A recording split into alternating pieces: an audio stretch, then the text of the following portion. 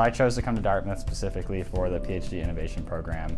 It is kind of a very unique program in which you both get to do your normal PhD research and academic work, but at the same time you're taking additional coursework focused on entrepreneurship, and you actually get kind of full funding on your own to pursue your own research sort of tangential to your advisor. So I'm researching wearable electronics, specifically working on piezoelectric and conductive nanofibers, which are basically produce these really flexible materials, which we're looking at an application in doing wearable blood pressure sensing. The PhD innovation program really gave me my own funding, which allowed me to both utilize my advisor's mentorship and the work that had previously been laid out within his lab, but kind of look at a new application for that work. I could explore different paths, and that allowed me to look at all kinds of different applications for these kind of interesting nanomaterials. My ambitions moving forward are to really spin this technology out